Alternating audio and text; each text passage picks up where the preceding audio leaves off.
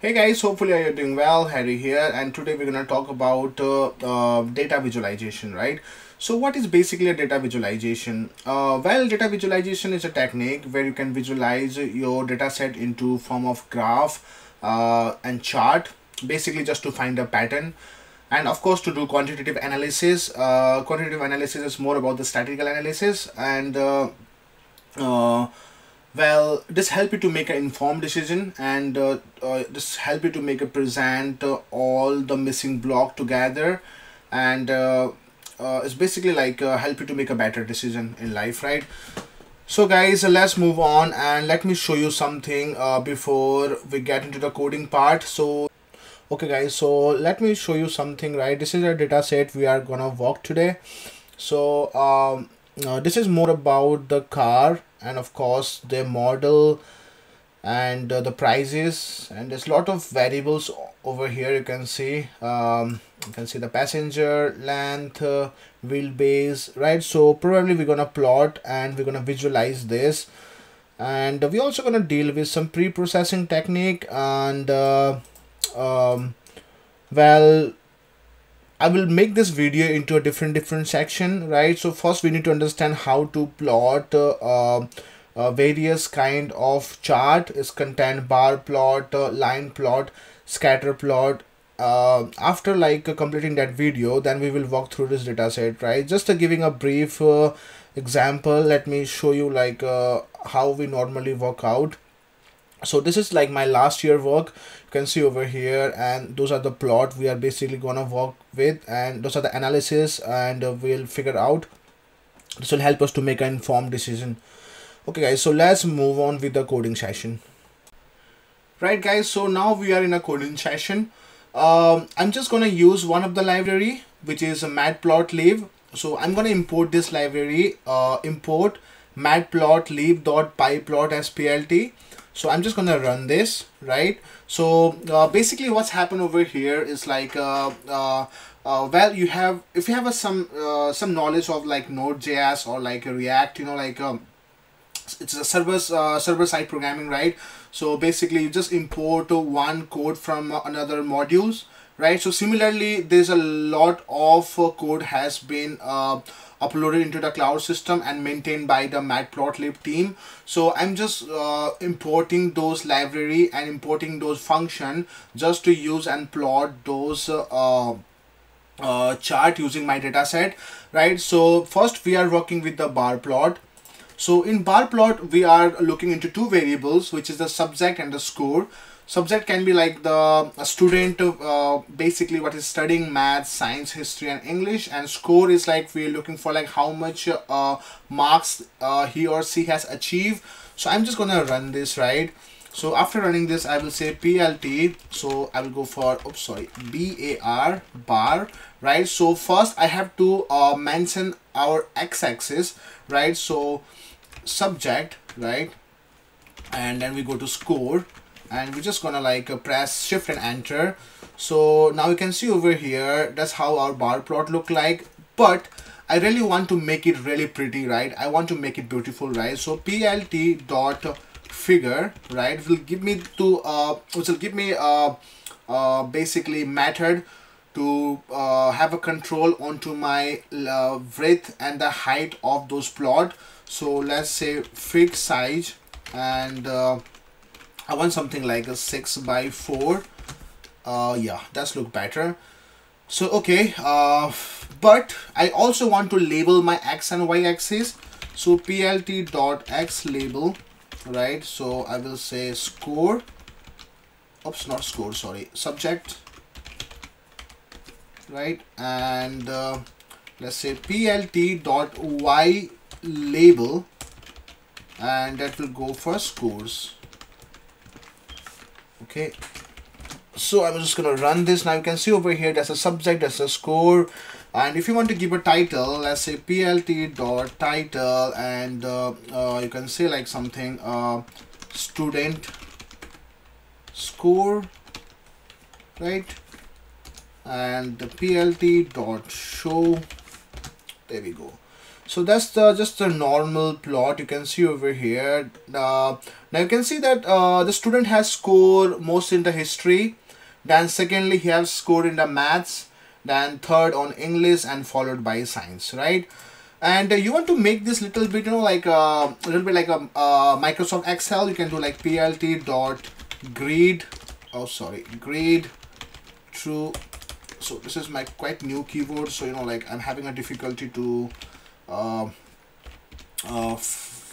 fit everything in. So okay, so yeah, now you can see over here that's the grid line, right? And you can also change the color. That will be something like black. Okay, so okay, let me explain you what I did over here. Okay, so first thing, PLT figure fixed size will give us control to change our height and of course the breadth of your the plot, right? If I do something like, let's say I want to make it a little bit lengthwise, right? So I will just put a 10 over here. So now you can see over here that's become quite broad, right? But I will say keeping at 6 will be better, right? And secondly is like a plt dot bar will identify the function that we want a bar plot. Then subject is our x-axis and y is our score. Okay, so secondly we are labeling, x labels is subject and y label is our score, right? And after that we have to also label the title, which is the student score, which comes up over here, right? And the grid will give us this grid line you can see over here. The skipping is true, and of course the line style will be dashed. So you can see over here the dash lines, that's because of the line style. And alpha is like how visible you want. If I put something like 7, it will become more darker, the grid line. So I try to keep it as minimum as possible, which will give me a beautiful plot, right? And the color of the color define the grid color. You can just set it to different color. If I say red, it will give me actually a red, right? Okay, so let's move on with the line plot. Right guys, so let's not waste our time and let's move on to the line plot, right? So basically line plot is a little bit different as compared to scatter plot, right? So let me make you understand the difference, right? So when you are working with the discrete variable, discrete is like there's always certain gap on the variables. Let's say like it's in a counting number 1, 2, 3, or even number 2, 4, 6. Those are the discrete variables, right? Even the odd number is also discrete variable, like 1, 3, 5 side. So don't worry about that, right? So but when it's come to a continuous variable, we have to use a line plot. So where we will find a continuous variable? Continuous variable can be your sales projections, right? If I'm making a continuous sales, or maybe a stock market data, right? Or it can be something which is continuously in a percentage, right? Let's say 1.1, 1.2, 1.3, then suddenly went to like 1.7, then 1.8, then 2.1, right? So these are the continuous variable, right? So most of them is like the live stock market data. Those are the continuous variable, right? So you can see over here, this is the data structure is quite different as compared to our previous one. So previous one was like subject and score. Those are our list, right? So for purposely I made a dictionary over here, right? So I really want to show you how to plot line plot if there is a dictionary over here, right? So if there is a no dictionary, just a normal list, you can do like the same and you can just change the tab, right? So now what I'm gonna do, I'm just gonna run this first, right? I'm gonna show you like how to do indexing, right? So if I do sales, right, I can find the sales, isn't it? So if I do something like months, right, I'll find the months here, isn't it? So I really want to plot this, right? So let's not waste our time. I'm just gonna copy this code. I'm just gonna reuse this, right? So I'm just gonna paste over here. So I'm just gonna cut this section, right? And probably pretty much we're gonna edit this also, right? So I'm just gonna remove this from here, so you know it's become more clear and easy. Okay, so guys, those are the same step, right? So now over here we will do plt dot plot, right? Just the plot, and probably we need like data, right? And of course the x-axis is gonna be our months, okay, and data, where our y-axis is gonna be our sales, right? And yeah, that should be fine. So now you can see over here, this is our line plot, right? So x-axis is gonna be our months, right? Y-axis is gonna be our sales, right? And let's say sales forecasting, right? Just for like plotting, you know what I mean? So I will show you in future about how to deal with the real data. So this is just a dummy data to show you like, oh, how you can work out with the plot, okay? So guys, oh yeah, this one, we can make it black. So guys, hopefully you find this really easy, right? So now the last one, let's work with the scatter plot. Okay guys, so our last topic is a scatter plot on this video. Probably on another video I will make more plots, right? And it is very important to know about the plots because let's say you walk into the whole data set, but you have to present your work without plotting charts and graph. You won't be able to make informed decision, and you won't be able to show anything to your stakeholders, right? And why the scatter plot is one of the most important plot in our data science? In future I will make a video on predictive analysis, right? So predictive analysis is more about using linear regressions model, polynomial regressions model, some call it like a OLS, ordinary least square, or you heard about the GLS or weighted least square, WLS. So there's plenty of models, right? And well, in future we'll of course gonna work on that, right? So on the machine learning algorithm, right? And scatter plot is the one of the plot which help you to make an informed decision using machine learning algorithm, where you will predict the future, right? So right now let me demonstrate how we're gonna use a scatter plot, right? So first thing first, I'm gonna import one more library, right? But I will make a brief video in that library because that library is very important for engineering, right? Because it's more about the numerical computations, right? And it's actually a NumPy, right? So a lot of people know about this, right? So I'm gonna import a NumPy as np. So now I have imported NumPy, right? So I'm just gonna use a random variables from NumPy. So np dot random dot seed, right? And I'll just put it to 0. Right.